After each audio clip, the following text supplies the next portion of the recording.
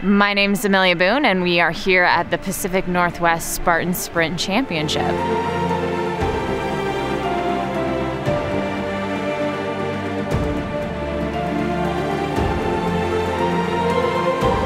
I was born and raised in Portland. It's nice to come home. It's nice to be back and be back in the mountains.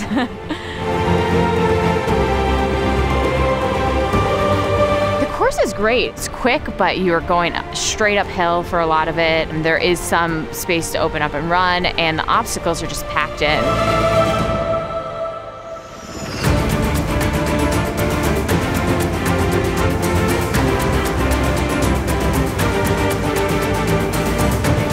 I like to come out and continually push myself and to see how fast I can do it, or give myself a time cutoff and be like, I think I should be able to beat it in this. It's great to have other women out there pushing you. You can see them in your sights, and if somebody passes you on an obstacle, and you pass them going up a hill, and it's a continual battle.